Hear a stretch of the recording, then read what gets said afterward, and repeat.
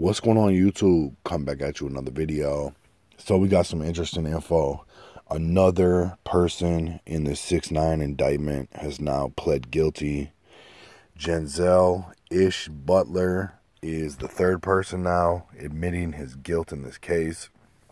Apparently, the feds must have came to him with a good deal, and he jumped on it like SHOTTI, as he should.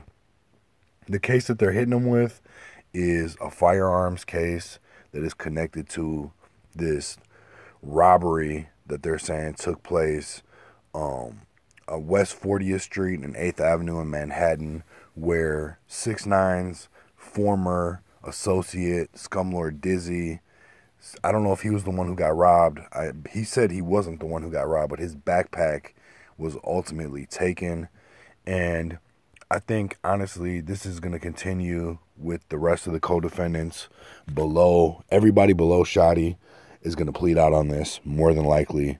I would be very surprised if anybody below SHOTTI tries to fight this. It doesn't seem like a fightable case.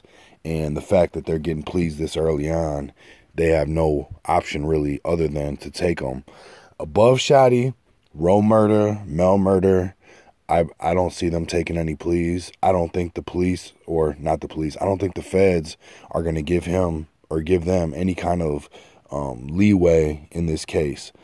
Feds, when they do stuff like this, public cases, they like to slam people. They like to flex their power, show people what it is.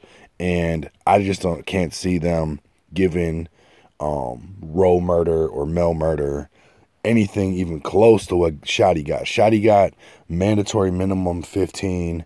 I could see all the co-defendants below him getting similar or lesser charges or lesser amounts of time, but mail murder and row murder potentially might have to take this to trial, honestly, which is probably a losing battle either way. But when the prosecution comes to you and offers you a deal of something like 30 or 40 years, I mean, what do you do at that point? You take a 30, 40-year deal, or do you just try to fight it? We'll see what happens out of this. I'm sure more people will be pleading out sooner rather than later, but we'll see. I'll keep you informed. Let me know what you guys think. Was this a smart move for Ish? Leave it in the comments. Leave some feedback. I appreciate you. Peace.